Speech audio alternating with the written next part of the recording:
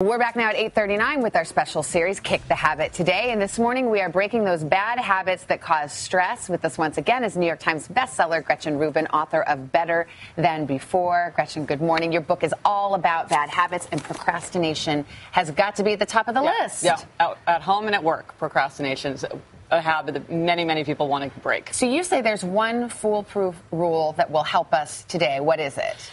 The 1 minute rule. Anything that you can do in less than a minute, do it without delay, because you'll be astonished by how that just kind of that scum that clogs up your life just vanishes without having to spend like a whole afternoon cleaning up the house or cleaning off your desk. It's true. I personally have this problem. I just like circle around areas and just berate myself for not doing it. And then it just overwhelms you, it drains you. If you just do it a minute at a time, you're amazed at how much you can get done. All right, let's put this to the test. We're going to put 60 seconds on the clock. Okay. This actually looks a little like my apartment, so let's get to cleaning. Okay. So we just, what? You're just saying, I'm going to throw out this food. You're not going to eat it, right? No? Nope. Okay. Nope. Anything that you can do. Oh, this coat should be hung up. Okay. Oh, I'm going to fold the blanket. You want to throw, you're straightening the newspapers. Yeah, I'm going to stack these up. All right. How are we doing on our time? I don't know. Well, they haven't rung the bell yet. I feel like we're making progress. Don't look at my folding skills. It's looking better. Okay, there we go.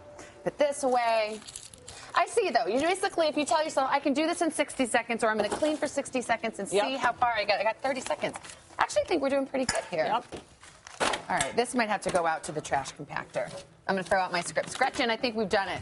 Ta-da! Look. And it looks so good. Yes. And, we have 20 seconds left over, too. Morale booster. Okay. Gretchen, thank you. We'll send you over to Matt, actually. Great. Run along. Come Don't on delay. over, Gretchen.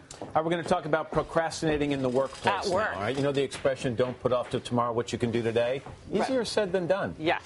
And you might be right now procrastinating, one of the most popular forms of procrastination, where you get on BuzzFeed or whatever, and pretty soon 2 hours have gone by. And we often make that worse with our tomorrow logic, which is thinking, well, it doesn't matter if I waste time today, because tomorrow I'm going to be so productive and efficient. All right, so your ideas are?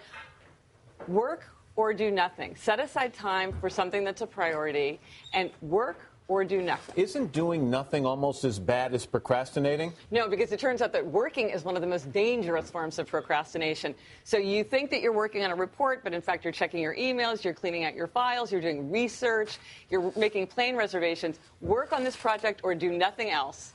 I think we could all be very efficient if we had a solid block of time to accomplish things, but I have a lot of things going on, so I've got 10 minutes at a time. Tiny slices. So what's good is to have a list of things that you can do very quickly so that you don't think like, well, what can I do in 10 minutes?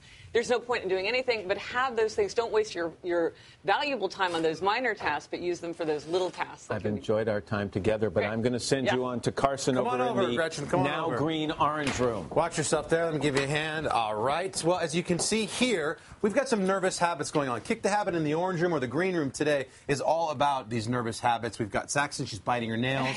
Courtney here smacking the gum. Brittany's twirling her beautiful locks. Why are these some of the hardest habits to break? Because these are the habits that are with us all the time. Our mouth, our fingers, our hair. We can't just leave those at home. We can't not buy them. They're with us all the time, and they're really ingrained, so they're very hard to kick. These are also habits that don't necessarily bother the girls. They just bother other people. Absolutely. They're like, yes, they cause harm to others, even if you're enjoying yourself perfectly well. You have 21 strategies in the book. Yes. What are some of those tools that are best to break these particular nervous habits? One is the strategy of inconvenience. Make it inconvenient to do a habit. So I'm a hair twirler, and I've learned that if I wear fingertipless gloves, I can't get my twirling done. Right. Or give yourself fake fingernails, so the time and the effort, and then you don't get the satisfaction of biting your nails. It's too inconvenient.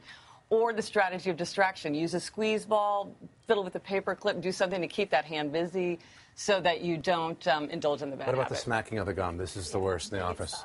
That you Make it stop. Well, there you can not buy the gum. Just, and maybe suck on a plastic stir. So That's make it something that harder I for yourself to do these nervous habits. If you can't do it, then block it. or if it tastes bad, sounds good. Excellent. Gretchen Rubin, thank you very much.